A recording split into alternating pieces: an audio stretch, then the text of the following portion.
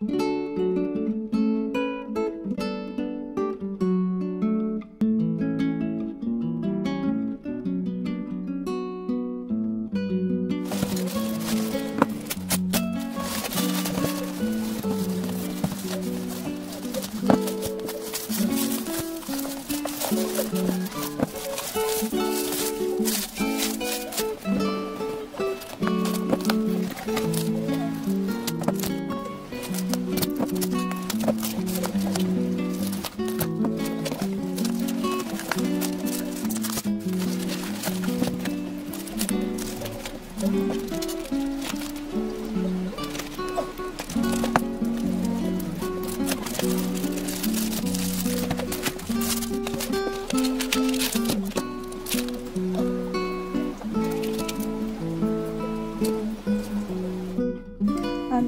good afternoon, everyone. So like I just received this in the mail. This is a Daler Rowney Gouache Simply Gouache. I got this locally from Fully Booked.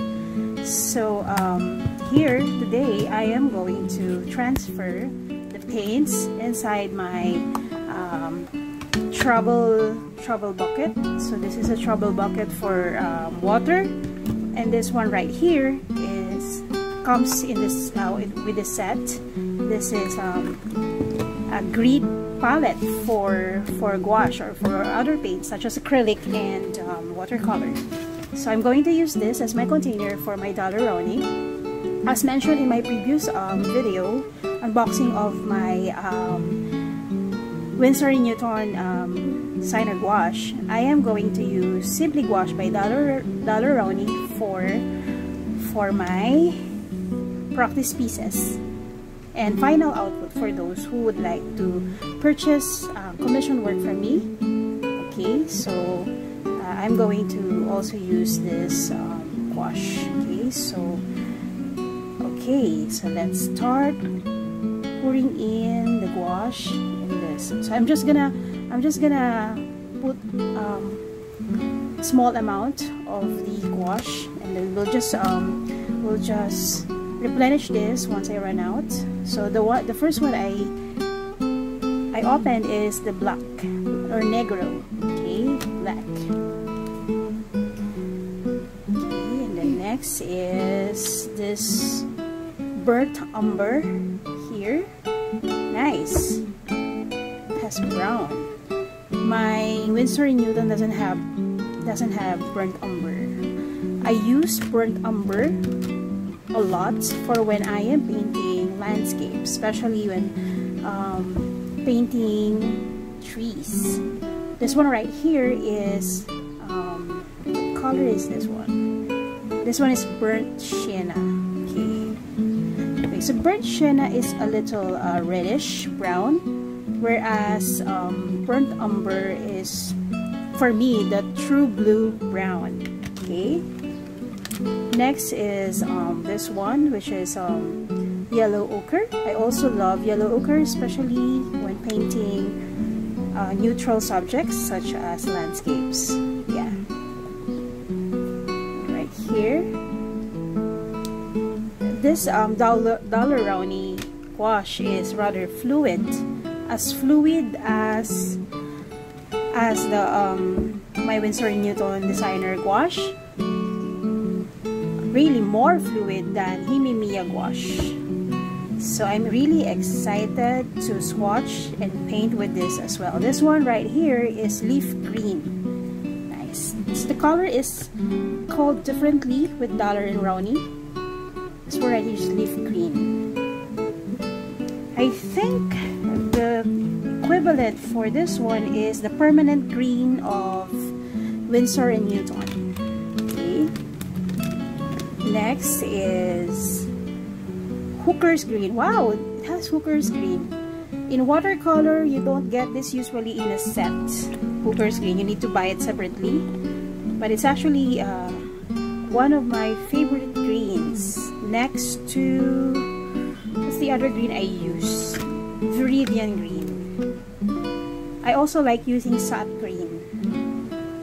Okay. This one here is another favorite color, whether it's gouache or watercolor, which is French ultramarine blue. So ultramarine blue, I love this blue for when I'm painting portraits.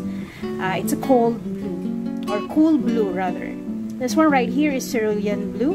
So cerulean hue or blue is the one I use for when I'm painting the sky, because it's the color of sky. I also mix this with cobalt blue and ultramarine when I'm painting the sea. Next is crimson red. Okay, so crimson red is a little, this one is a little cool. Yeah, so it's a cool red.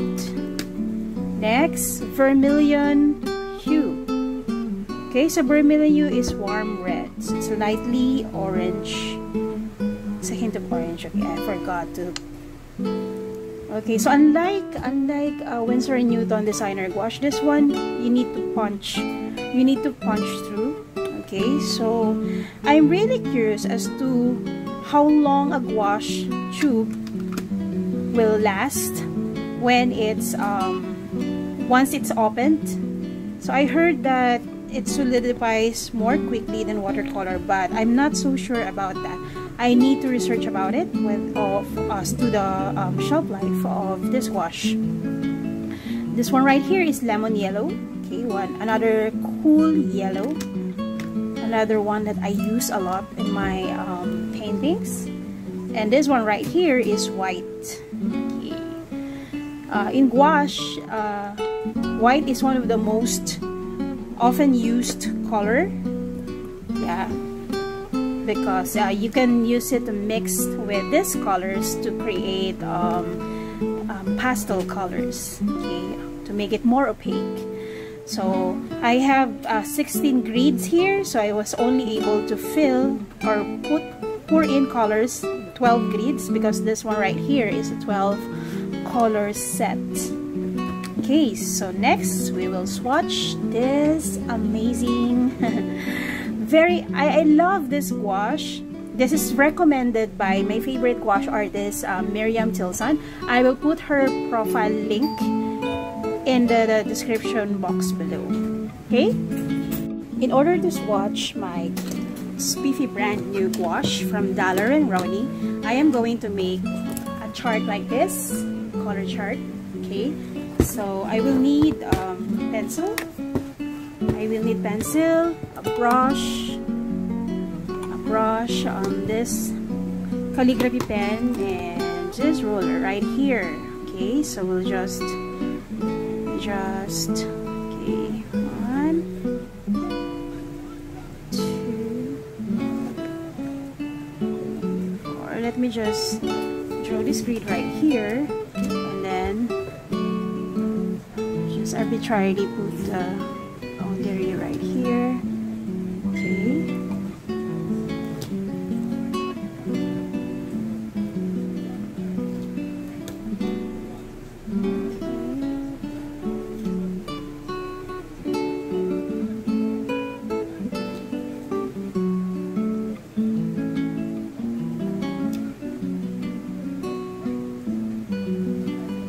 There'll be 1, 2, 3, 4, 1, 2, 3, 4, 5, 6, so 24 grids. Okay, so in order to test the opacity of the gouache, we will just put a line right here using my calligraphy pen. Okay, just for the here. Okay, I could have used pentel pen for this, but I noticed, I realized that my pentel pens have been sitting around for a while.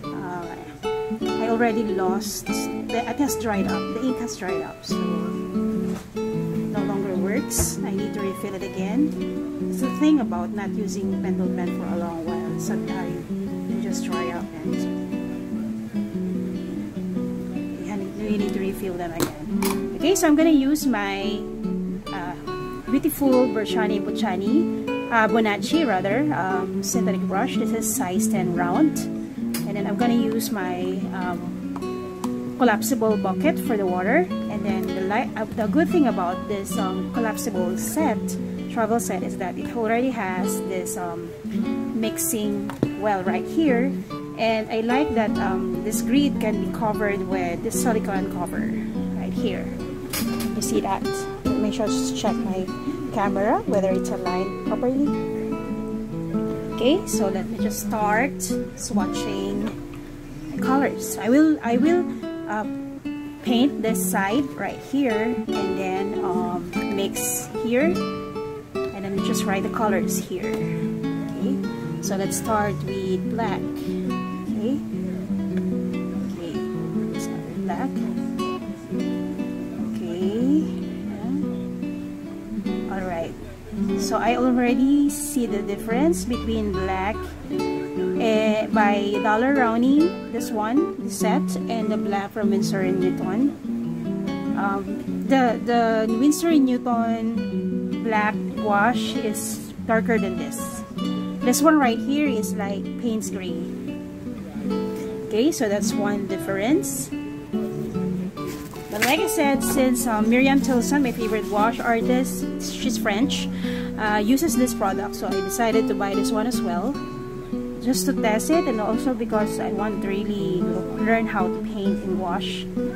But using the Winsor and Newton might be a little too expensive if I'm going to just practice with it, so I plan to use this because this is way cheaper than Winsor and Newton. This set, Daler Rowney, is only $693 at Fully Booked for 12 colors. Per tube is 12 ml. Yeah, so I noticed that so far the color of the gouache is less vibrant than the ones by Winsor and Newton. But like I said, I'm totally fine. I'm totally fine with it. This is still way better than the one by Himi Miya gouache, because Himi Miya gouache is just too thick, too chalky for my taste.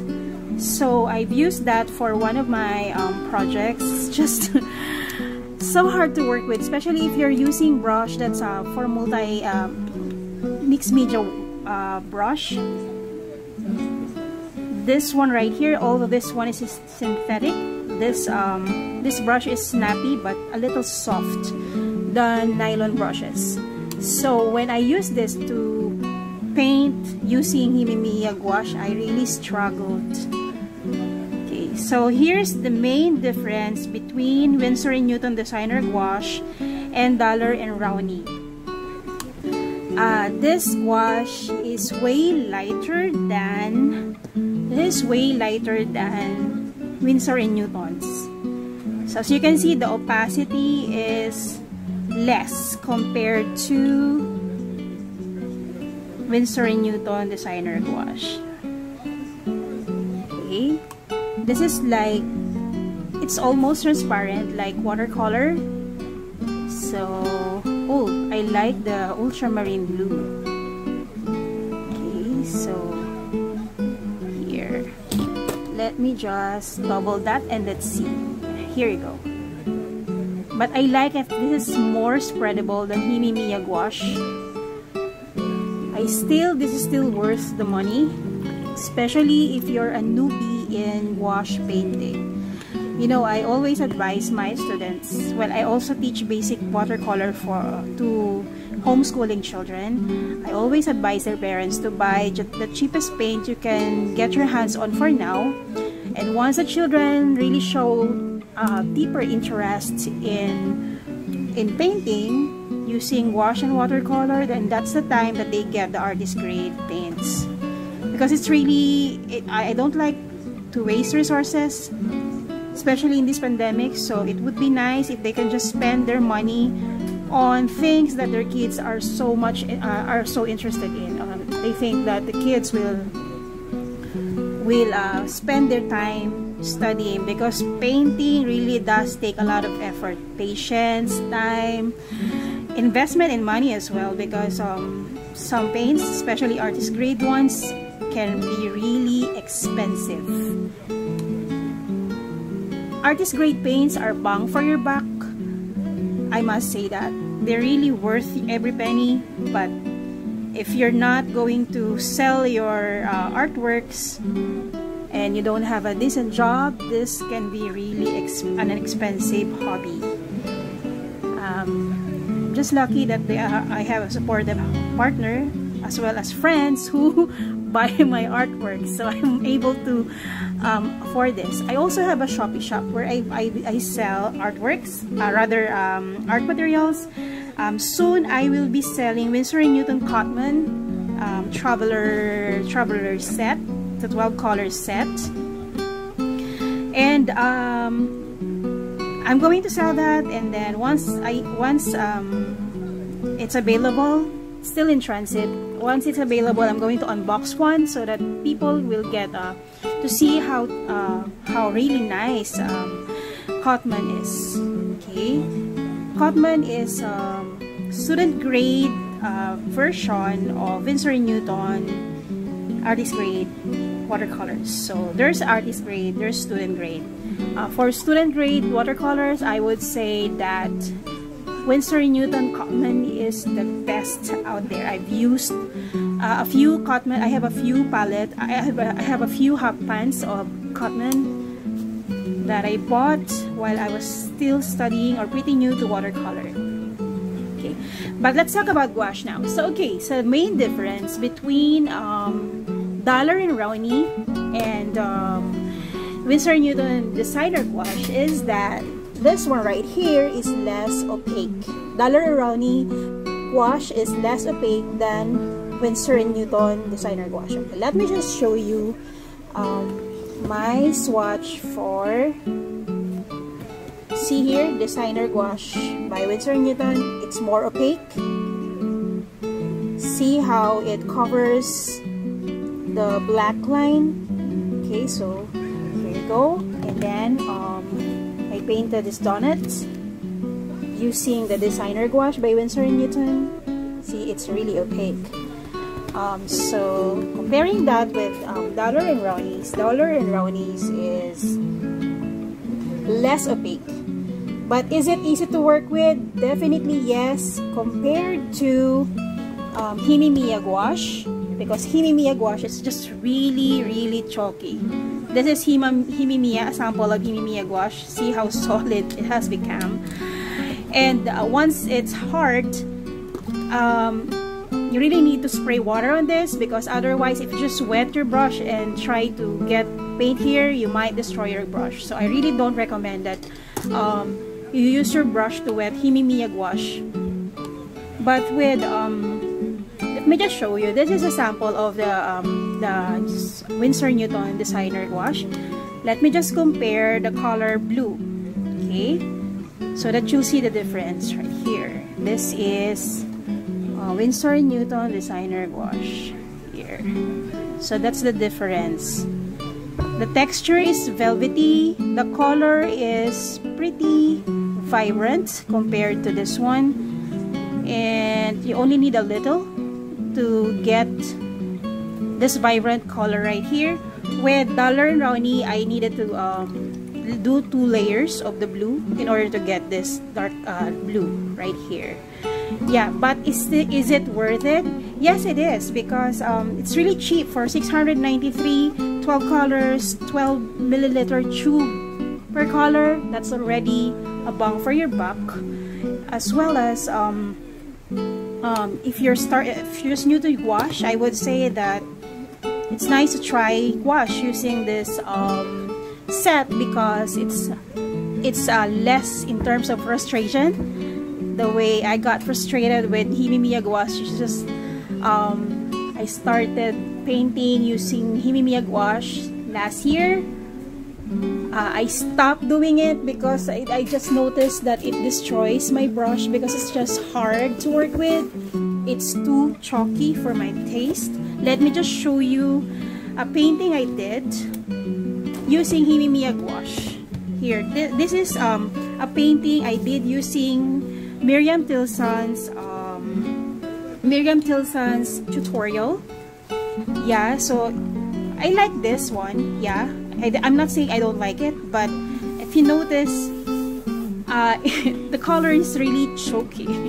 Okay, it's chalky. So yeah, so I think I can do better now that I have these two gouache sets with me, the Daler Rowney and the Winsor and Newton gouache. Let me just show you again. This is Designer Gouache by Winsor and Newton, and this one right here is by Daler Rowney, Swatch of Daler and Rowney.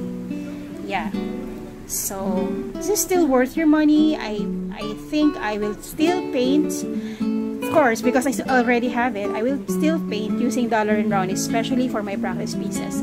But for my commissioned work, depending on the budget of the client, I will be using either Daler and Rowney and Winsor and Newton. So I hope this swatching, unboxing and swatching video has been helpful for you, especially for those who are deciding which gouache to get. For those who are just new to gouache, I would recommend Daler and Rowney rather than Himi Miya gouache, so that you won't get frustrated and you don't destroy your brushes. But if you're going to do this professionally, I would still recommend Winsor and Newton Designer Gouache. If you've tried other brands of gouache, do let me know in the comment section. I would really love to get my hands on them and try them also for my art. But for now, I really love painting with my watercolor and my new gouache set. Thank you for watching. Stay safe and healthy, especially in this pandemic. Bye for now.